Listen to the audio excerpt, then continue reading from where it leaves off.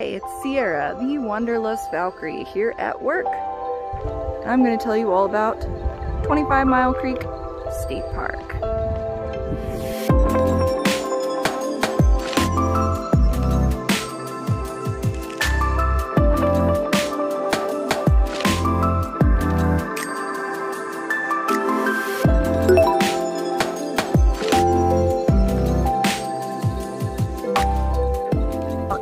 Mile Creek State Park. It is a small park. It's tucked away in the beautiful Chelan Valley. It is the cusp of the changing biomes in Washington between the lush North Cascades and the dry desert out in the east. So it's pretty cool to see that here. It does get pretty hot, I'll tell you that, in the summertime. There are usually burn bans around this time of year in August. It does get pretty windy out here sometimes, and that is something to keep in mind, especially if you're going out kayaking on the lake, or if you are just at one of the lower camp loop sites that is more exposed to the wind and you don't want your tent blown around. It can get pretty windy here, sometimes with 30-mile-per-hour gusts. As you can see, the flag is waving crazily in the wind. Luckily right now the smoke has kind of dissipated, but there are thunderstorms rolling in, so while most of the year, or most of the summer out here is pretty sunny and warm, sometimes you do get the odd days of thunderstorms down lake into Chelan. So pretty cool. We did hear some thunder today, so that'll be interesting.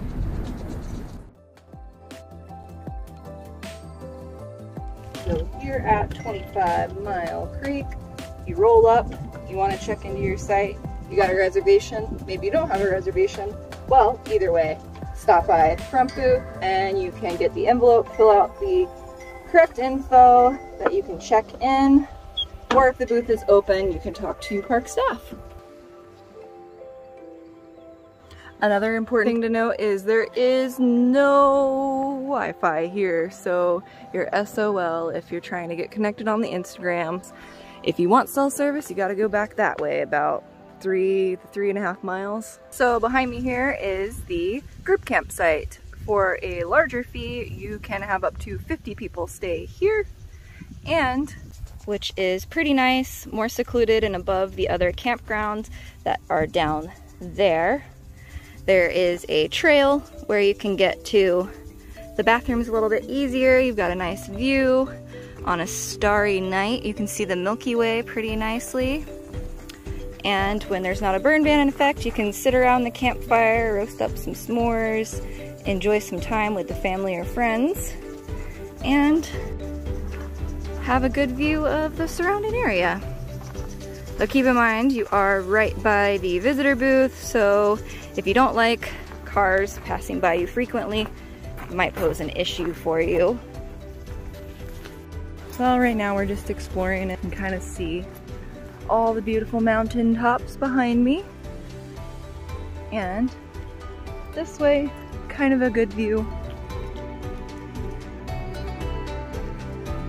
So right now the boat launch is closed because it is mid-May and the water levels are pretty low. You can't tell from here, but there's a sandbar that would definitely scrape the bottom of your boat. So Lake Chelan is only 1 to 2 miles across, depending on where you're at, and it's 50.5 miles long, which is pretty crazy considering it's a narrow stretch from one end that way at Chelan, all the way where you can't see it is Stehekin. You can actually take a really cool ferry boat ride to Stehekin and check it out. I definitely recommend it. I went last September and it was one of the best trips I ever taken, especially being my first solo camping. But even crazier is that it's the 3rd deepest lake in the United States, right behind Lake Tahoe and Crater Lake being number 1, but it's almost 1,500 feet deep and about a little over 300 feet of it is below sea level. So that's pretty interesting. I really enjoy working here. It's a gorgeous area. I need to get out into it more often, honestly. Although I have been fishing down here. I haven't caught anything down here yet, but I may have to take my boat out sometime. see how that goes. From here you can actually see the top of Pot Peak, Grouse Mountain area. Very beautiful.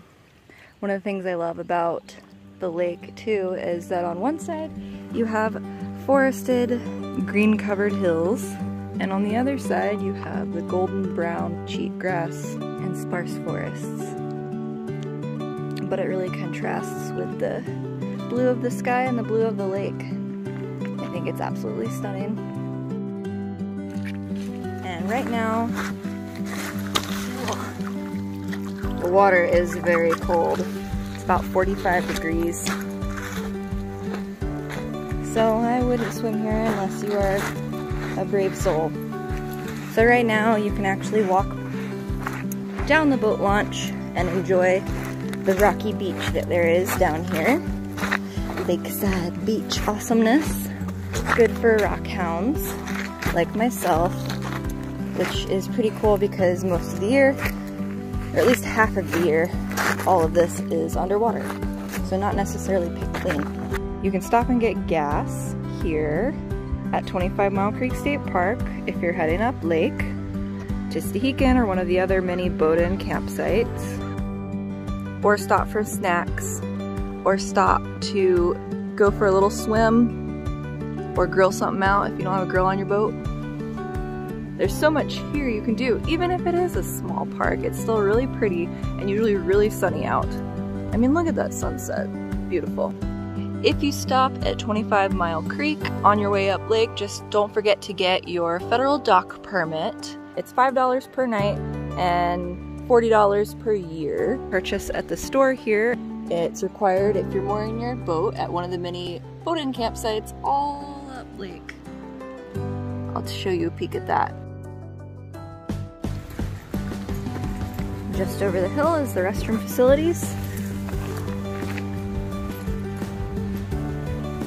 And the extra vehicle parking lot.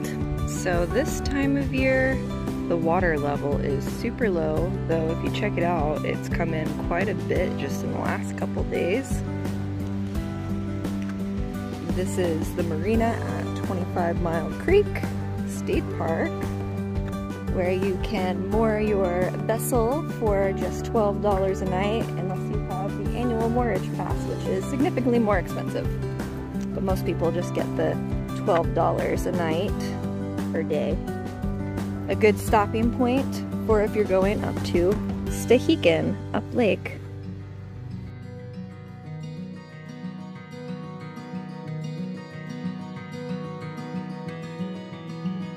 And in just a month or a month and a half, this is a swimming beach and it will be pretty much full up to about the very tippy top of this area. So yeah. There will be water in here and all over the place.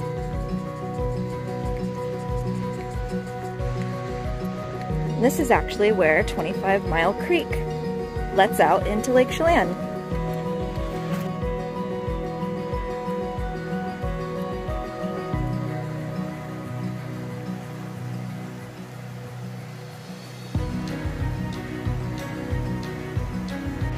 .25 Mile Creek is nestled between Lake Chelan, the gorgeous body of water that we have just witnessed, and the foothills of the Northern Cascades.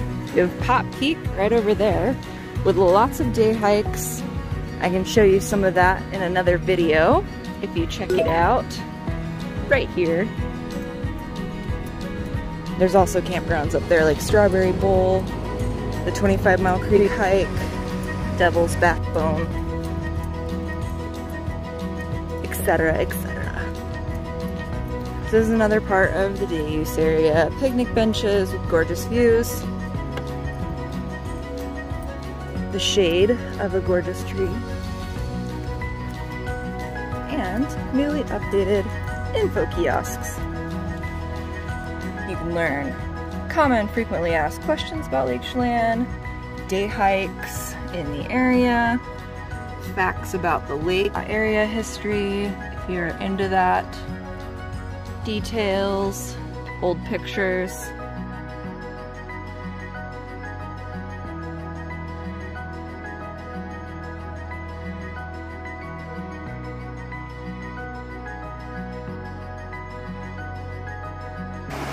You can see Pyramid Peak back there in the background, still covered in snow but shrouded in a silhouette by the sun. Turn your attention down here, you can see just how clear the water is. It's actually because it lacks a lot of the nutrients that a normal lake would have. So it's very clear, and when the sun hits it the right way, very blue.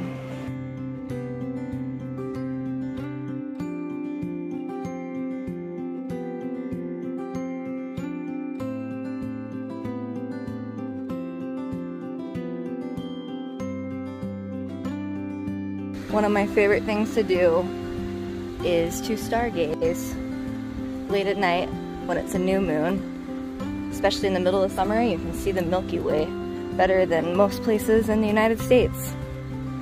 Very, very little light pollution. If you go just a little bit further that way on the lake, you have zero light pollution, at least according to my light pollution map. On the other side of the marina, you have the concessions. This store is privately owned, and you can get pretty much anything here from firewood to beer to snacks to water to gas for your boat. Ooh, here you can kind of see the blueness of the clear water. Very pretty.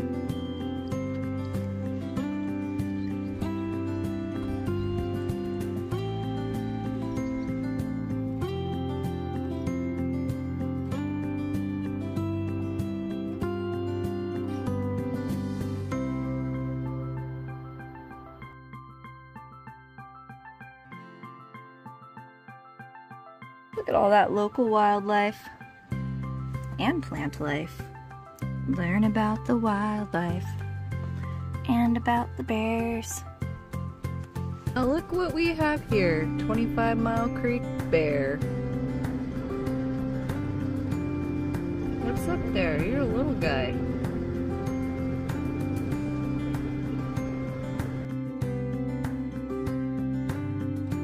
Check out that view.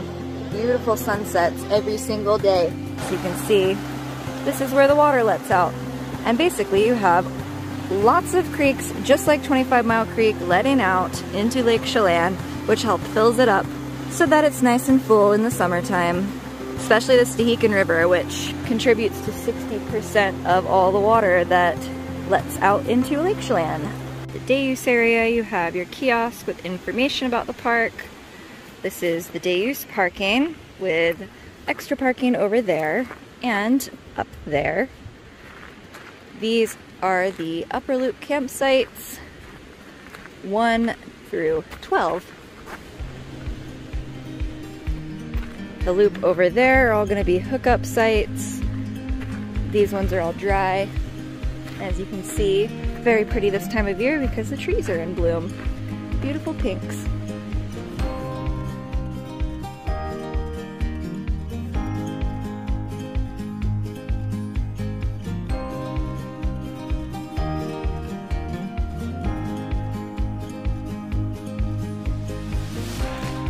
So this is the upper loop of 25 Mile Creek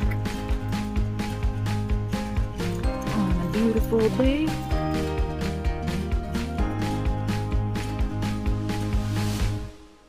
To the left, you have dry camping.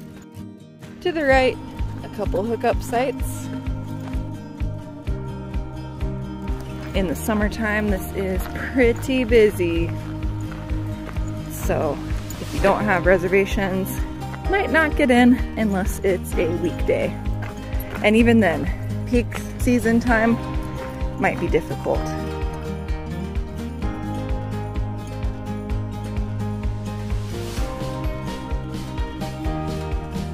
The best sites are right over there. Sites 26 and 27.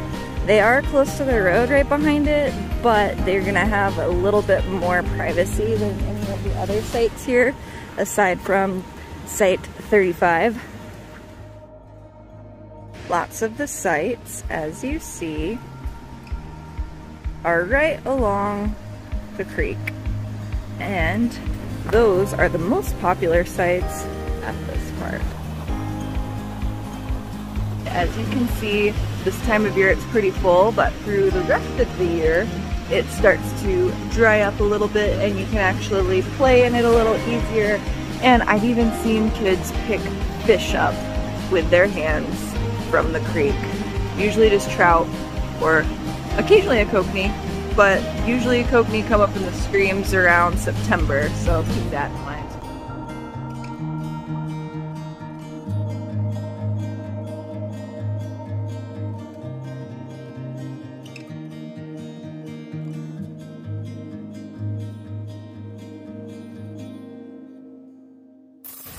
Every site has a fire pit, so won't go cold on a chilly night. Picnic bench at each campsite. Most of the campsites here are very well shaded. Bathroom facilities, 2 different ones for each campground loop. This campsite doesn't have that much privacy in between campsites, but it's better than some places I've been to. You can have up to 2 vehicles per site, with the extra vehicle being $10 per night. And just keep in mind that you can't have more than 8 people here. We don't like that too much. And forward and you'll get to the other part of the loop. And these are all located along this creek and are the most popular, so they're usually about $30 to $35 per night, which is standard state parks camping prices in Washington. So there are some lower priced ones being $30 and $25. So keeping on going down the main loop trail, give sites 34, and then further up 35. 36 is non-reservable because it's the emergency site. So if park staff or visitors have issues, they have somewhere to put people.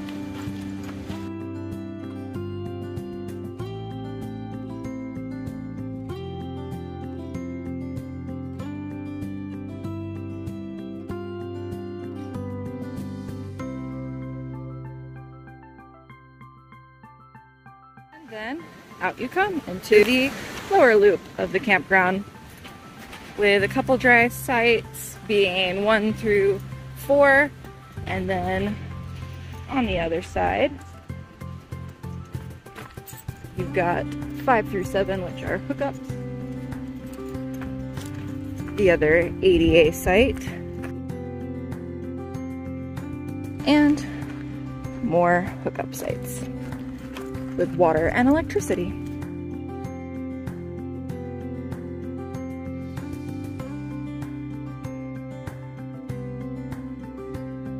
So coming down the road here, on the way to day use area, you've got your overflow parking where you can park your boats. You've got your restroom facility and a dump station and water fill up for RVs. And even a volleyball court. So yeah, here you have the volleyball court with a nice sanded area. You can see the marina right over there. And woo! Even have horseshoe. Pretty nice picnic area. A little area to go down to the store.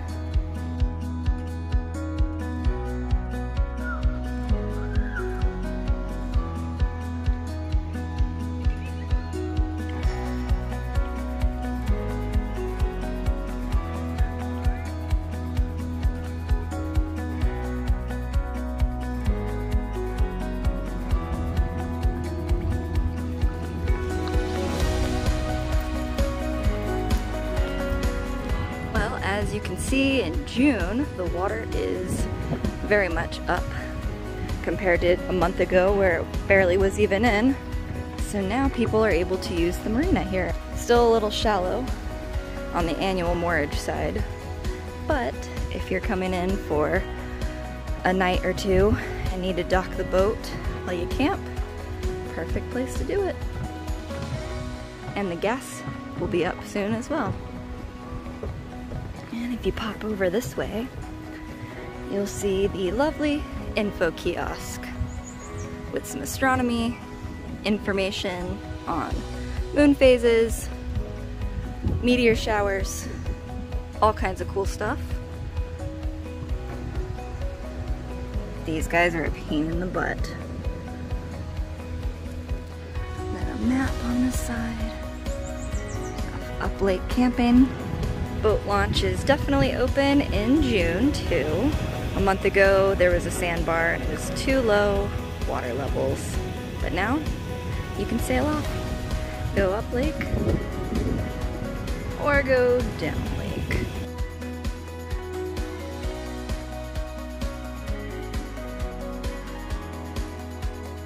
Both the lots for parking at 25 Mile Creek in the park are taken, and you're looking to park and go up lake, you can actually go across the street and park in the mega lot back behind the park workshop and even see a couple deer.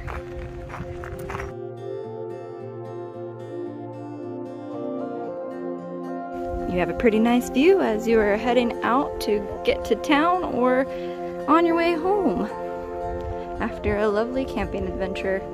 There's a bear in the road. Hi, bear.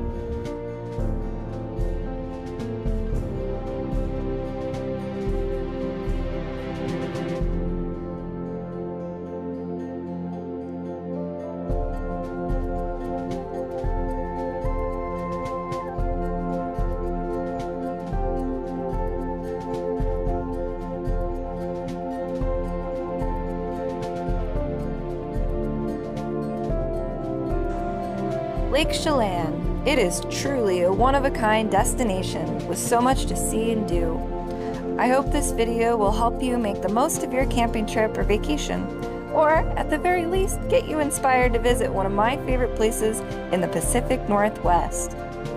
If you've learned something new, enjoyed this guide, or have something to add, please share your thoughts in the comments below.